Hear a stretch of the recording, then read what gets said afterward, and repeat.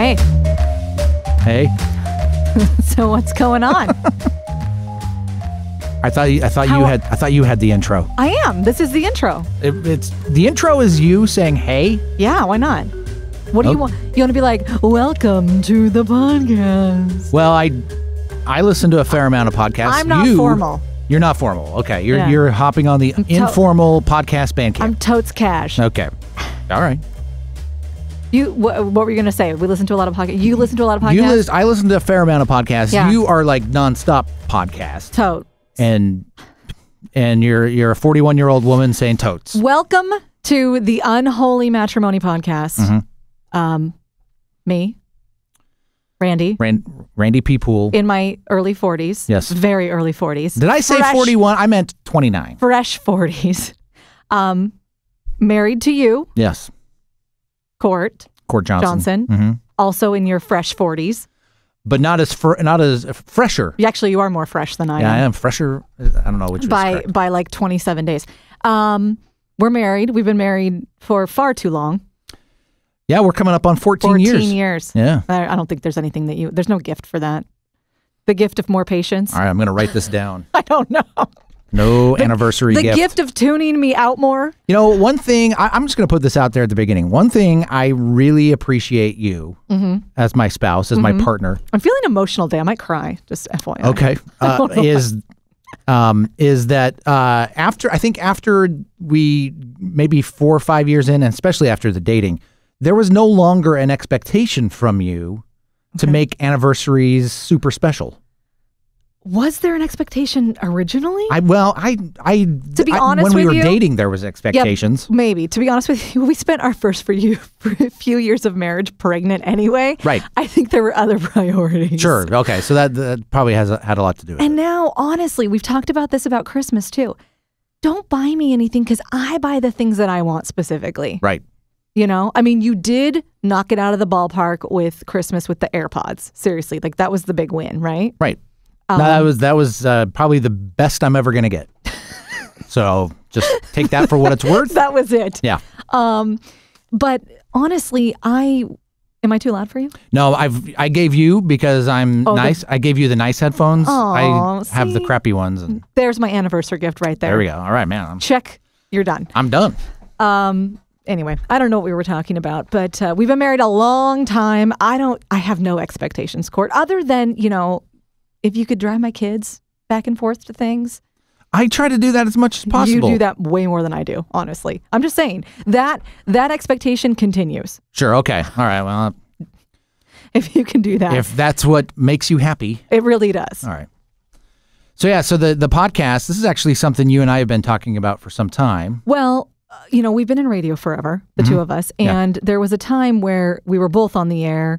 And then, you basically ran a morning show, let's be real, right? Yeah. And so when your co-hosts were out, I would come in. Yeah. So we've always kind of had that dynamic Sure. Somebody asked me the other day, with the new podcast, will there be things off the table? And I said, honestly, when we've been on the air together, there's never really been anything off the table, quote, Right. We're an open book. I got no secrets. I mean, maybe a couple. No, sure. Ooh, I'll say it. Challenge accepted. But yeah, I think I feel like we have a good rapport when it comes to these things. I would hope that you and I as married people have a good rapport and some might say some chemistry. There are couples out there that don't. It's going to be one of my topics today. Oh, really? Well, a little bit. Couples that don't have chemistry? No. Just a piece of it. All right. Well, I want to get your take on something here real quick. Okay. Because today, breaking news, you might have heard this. You probably got the CNN text alert earlier this morning that Jeff Bezos, founder of Amazon, and his wife of 25 years have announced their divorce. I know. Okay, so I saw that. Yeah. And the first thing I thought was, he's probably never home. Right? Right. But I just finished an article that talked about, he was like, here's how I balance my life. I don't leave the house until 10 o'clock after I've taken the kids to school and I make them breakfast and da-da-da-da. So I don't know what the problem is. Should we what? For me, it would be way too hard for you and I as outsiders who are nobody to him, or pretty much anybody who doesn't know them personally, right, to be able to say, this is why that didn't work out. whether he worked too much. He was running this multi-billion-dollar corporation that grew like crazy. Yeah. Blah, blah, blah, blah, blah. I think it's way too easy because the fact is 50% of all marriages end in divorce. So we shouldn't be shocked by that. For me, it's the fact that he is worth $130 billion. I forgot you mentioned this. $130 billion. And now he's not. Or is he? 765? Do they split it? I'm not sure how Washington State settles. I don't know if it's a 50-50 state. But I was listening to a couple of different radio shows this morning. One was the Dan Patrick Show. Yeah. They were talking about this, and it was completely one-sided in the fact that that money, he earned that money. How much is she going to get out of it? I'm thinking to myself, oh my God. Yeah, I'm like, they've been together for 25 years. Yeah. She supported him when this company was nothing. Yes. She is, I think she has everything just as much to do with the success as Amazon. Absolutely. As he does. Absolutely. Because we've been there where kids came along, yes. You didn't work. Yes. We moved here to Portland, Oregon. I didn't work. Yes. You make those sacrifices to make things work. And so this idea that it's his $130 billion is just baffling to me. But I was reading, I think, CNN Money. They're talking about the money technically is in his name. Which is why everybody just easily says he's worth that. It's like, no, the couple is worth that much. Yeah, no, I think I was thinking the same thing that you were, that she may have been home with the kids, but she was making up for so many things that he wasn't able to do because he was completely focused on getting this company off the ground. Right. So absolutely, like, no, she gets half of it, which I think is 65 million. Yeah. 65 million. So the world's richest people list is going to come out next year, and instantly there's a tie.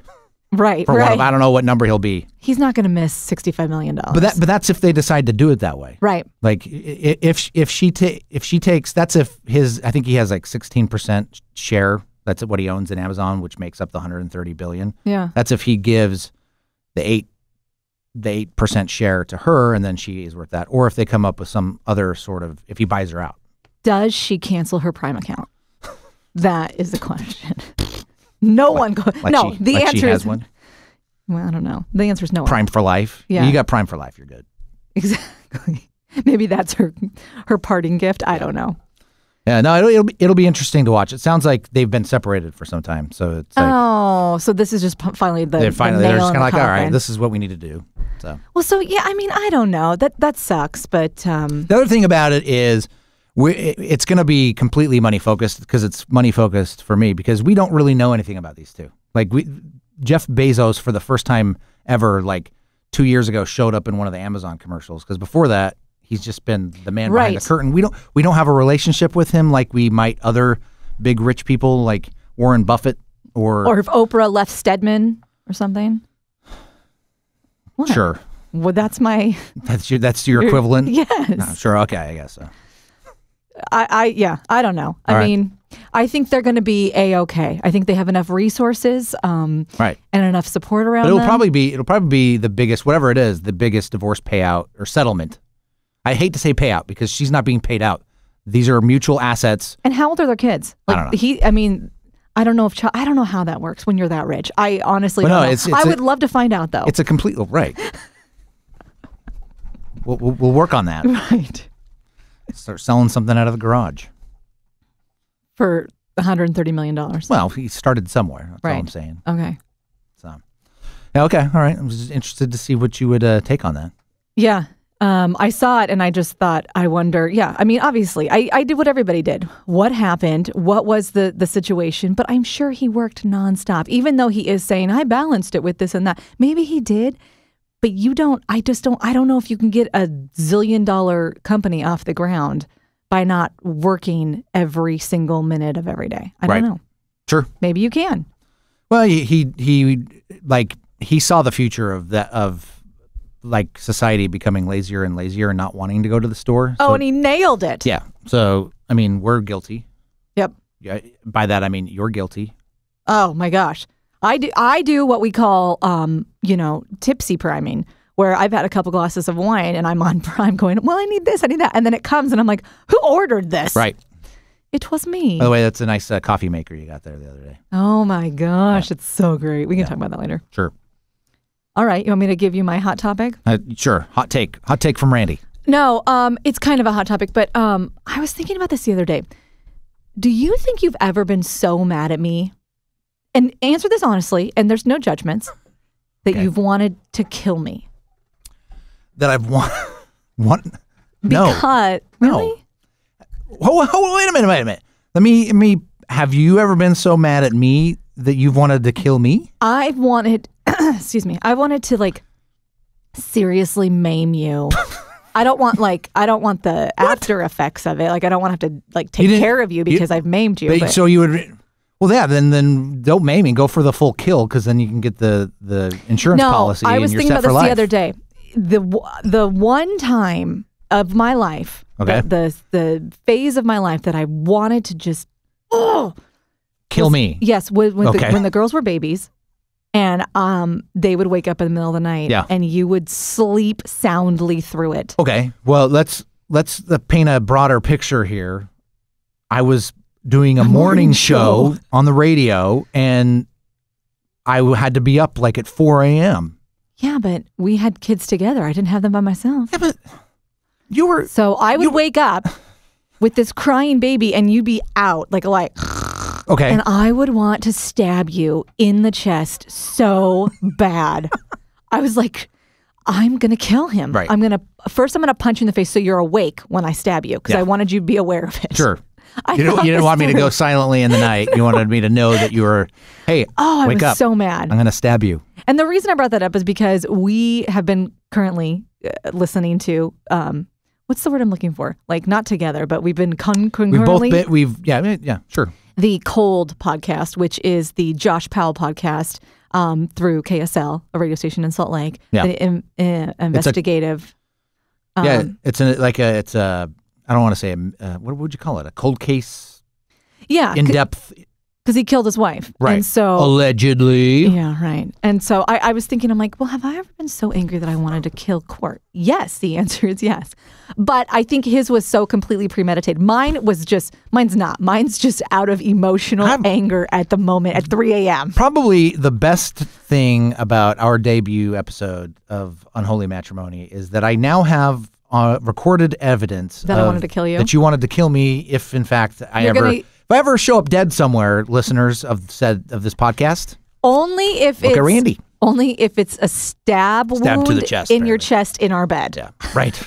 But they're old enough now that nobody wakes up during the night, and if they do, I literally just go back to sleep. Right now you're the one ignoring them. It's me getting up with them. Right. Well, really, you're not even getting up with them. You get up with the dog. That poor dog. That poor dog. That poor me. Yeah, I know. He's got a lot of issues. Yeah, no. I as I think back. When you hear those stories, I can't.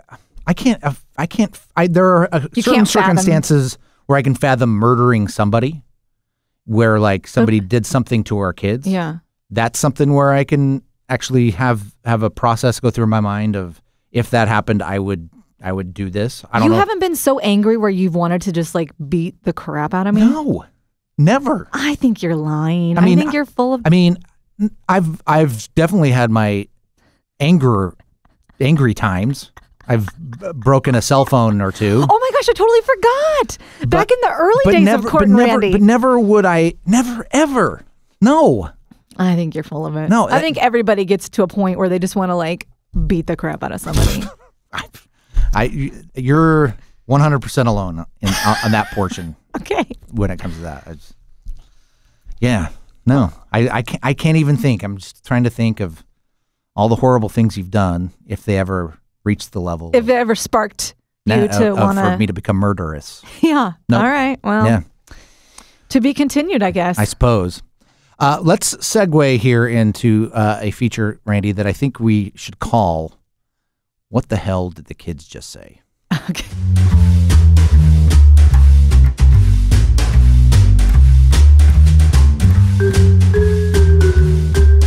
All right, so the other night, let me paint the picture. The other night, I think you're cleaning the kitchen. I'm doing something dumb on my phone. Sloane's sitting, I think, at the counter doing homework or something. Yeah. And she says, what? Well, she said, why are the Kardashians famous? Yeah. And I was silent. Right. Because I was like, oh, what do we do? Yeah. And I said, without missing a beat, really. Right. Well, and because honestly, I don't think of Kim Kardashian as the leaked porn Kim Kardashian. I don't think of her that way. You should call it a sex tape. Well, okay. Well, you can find it on. You're like, you can find it on porn fuddy channels. duddy, I don't know what to call it. It's sex tape. Yeah. So, but the only reason why we really care anymore is because they're the Kardashians. That's ultimately what led to the sex tape. Is that her dad was OJ's lawyer, and then her mom remarried Bruce Jenner, Caitlyn Jenner. Is that not right? Well, I felt very accurate in my. So what did you say? It wasn't. I was not responding and deflecting. I said, "Oh, it's because they have a famous dad." They have a famous dad. Is what you said. And that could apply to either to their real dad, that died, or Caitlyn Jenner. Right. I don't know if that's completely accurate. What I recall happening, E was kind of newish, and she was dating Nick Lachey, and she was touted as a closet organizer. And she was organizing Paris Hilton's closet during the Simple Life, I believe. I could have my timelines wrong. Anyway, and she got on E because of her closet. My eyes have just glazed over. Right, I know. All of this is foreign. I'm speaking Latin to you now. Sure. Anyway, and so she was on E for organizing closets, and they were kind of trying to get this company off the ground, blah, blah, blah, blah. And who was more famous at the time was Ray J, Brandy's brother, right? Who she did the other guy in this porn thing. And so it was more of a, I think, Ray J sex tape at first. Right. And then how the turntables turned. I'm joking. How the tables turned, because then it became more about Kim, because Ray J doesn't really have a career anymore. Right. So I think that's how it started, but I'm not 100%. Aren't you glad you have that information? I'm glad I am, and I'm glad you didn't take the time to explain that to Sloan, because she would have been like, "What? I know. Their dad's famous." No, their dad was famous. So yeah, I think that's a good, because even if you went down that route, well, their close friend, who they called Uncle OJ, killed his wife. I mean, then you'd have to go. Sure. So either way you try to go. There's no great answer. Right. On the spectrum of their history, there's no great answer. You're right. So, and then, if you want to get into all the Kanye stuff, oh boy, you got to have a couple hours to explain that. Well, what was interesting to me about that is that, and Sloan, I think, is our intellectual. She thinks about things, and then she thinks about them in different avenues. But like, she's totally like probably every other 10-year-old into YouTube and into YouTubers. She's told me times before where she would like to be a YouTuber. Yeah. She has a channel.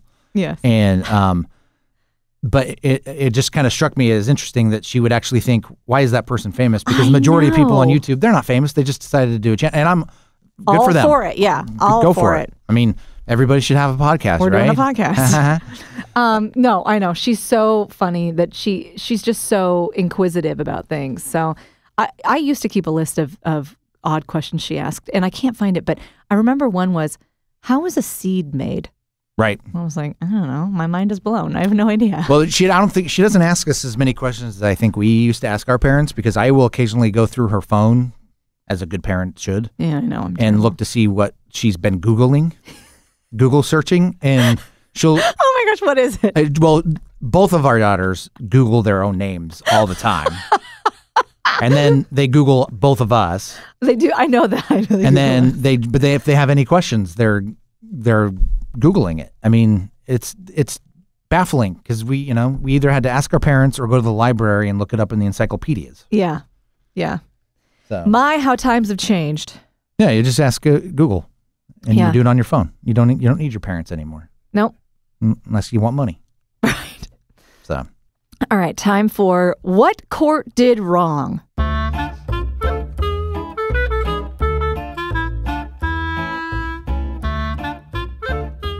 So to break this down, this is a segment where you explain what I did wrong.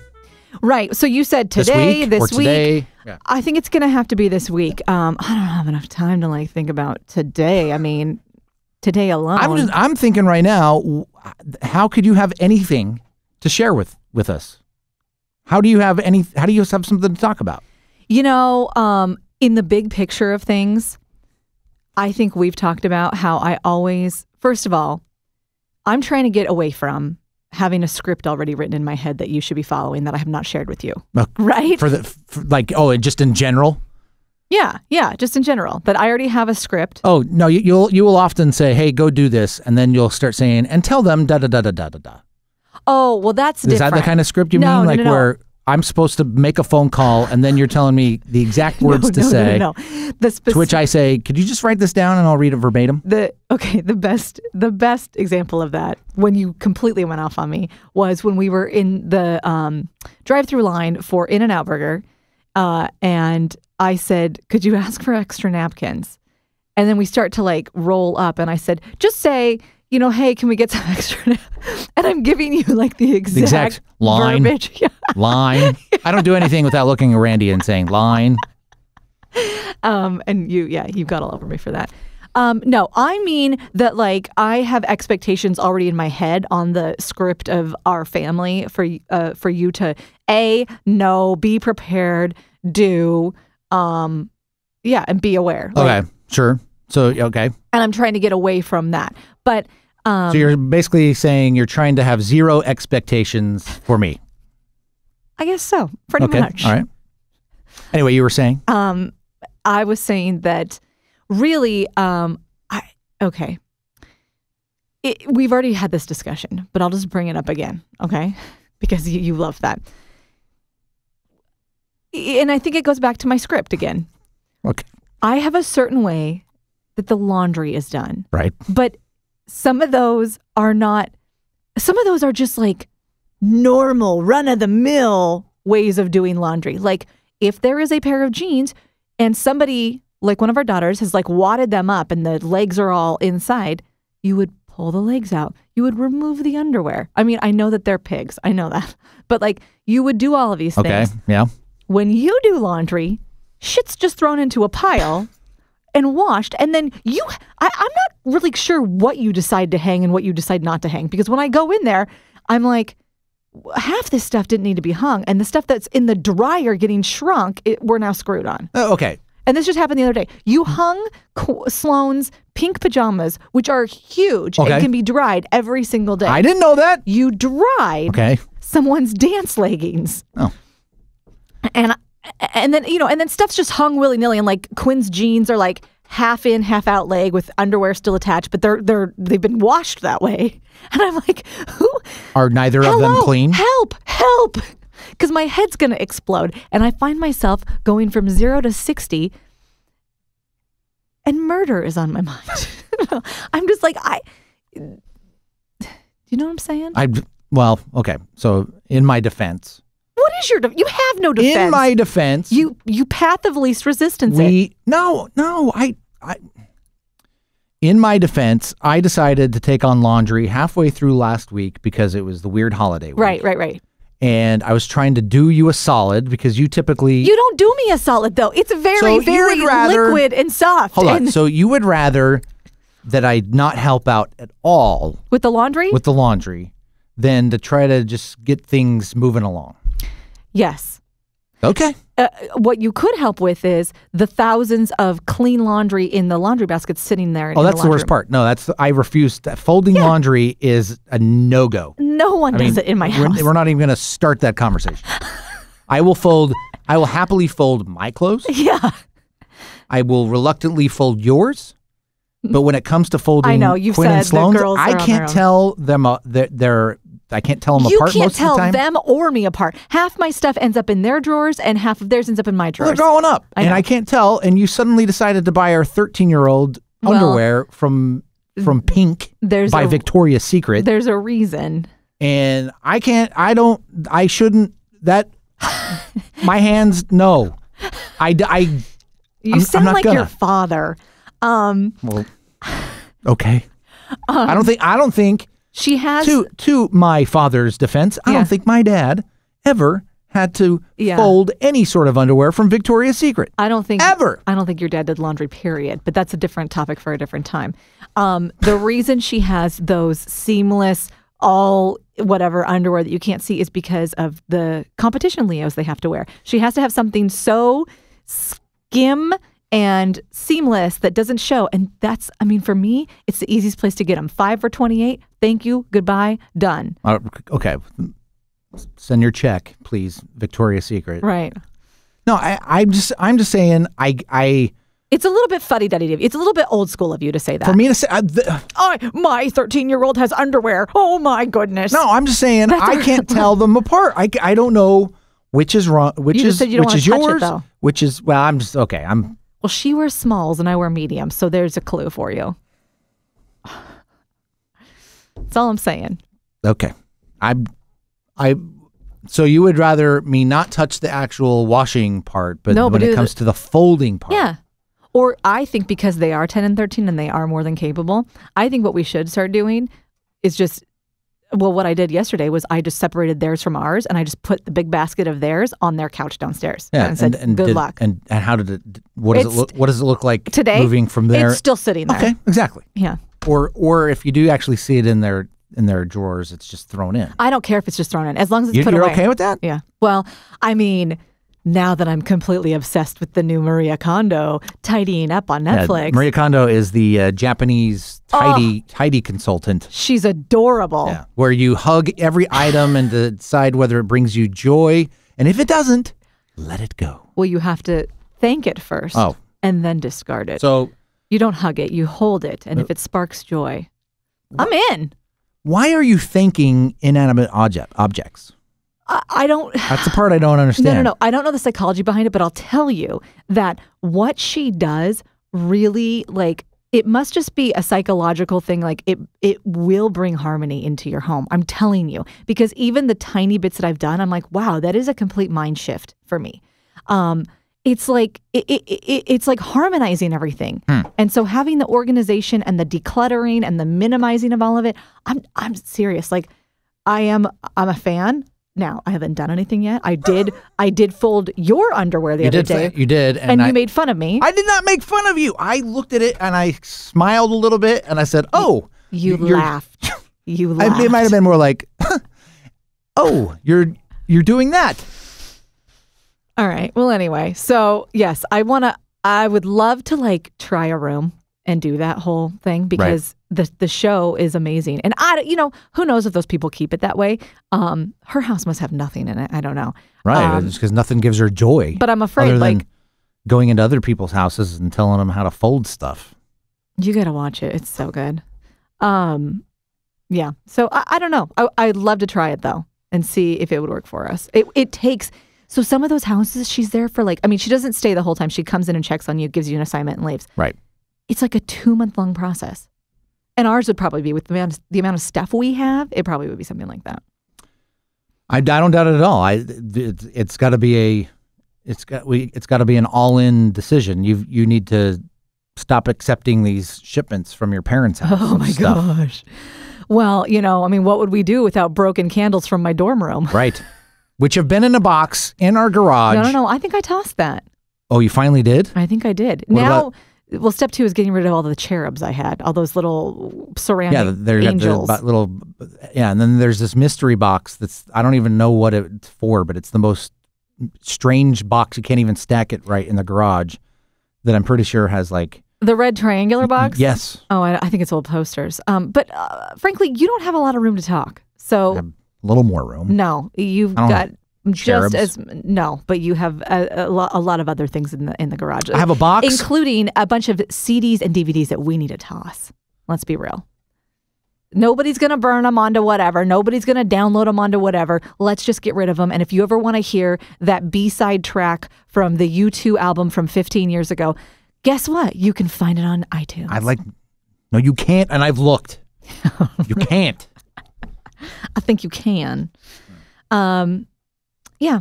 Well, that's got anything else? What do you got for the week going on? I'm stressed, dude. We have so much going on. No, I'm not stressed at all. You seem like you have everything under control, so pretty looking forward. Week looks great. You're just going to chill for the week while I haven't pulled pork for dinner tonight. I know that you made. Thank you. Yeah, that's what I did. But you know what? No, but let's be real. You should not get kudos for making dinner. You're the father of this family. Right. Like, I'm good. sorry. You should have made dinner. I wasn't looking for kudos. You just know. gave them to I me. gave them and then to you you. got mad for And then giving me kudos. I gave them to you, and then I took them back. Yeah. You don't get the kudos. Just the story Make of my dinner. life. Story of my life. All right. Well, how do you think we did for the first episode? Let's give us a grade. I would say, are we doing like a scale of 1 to 10 or like a letter grade like back when we were in school? Okay, let's do 1 to 10. 1 being the worst, 10 being the best. Let's do it at the same time. Okay. All right. On the counting down from 3. Okay. All right. 3, 2, 1. 4. 5. Oh. All right. We're not too that far off. Yeah. I think we have some work to do, but Yeah, we do. yeah. One of us does. Thanks for listening. Or not. I don't know. Hope you don't die before next week. Is this where we make out? Nope.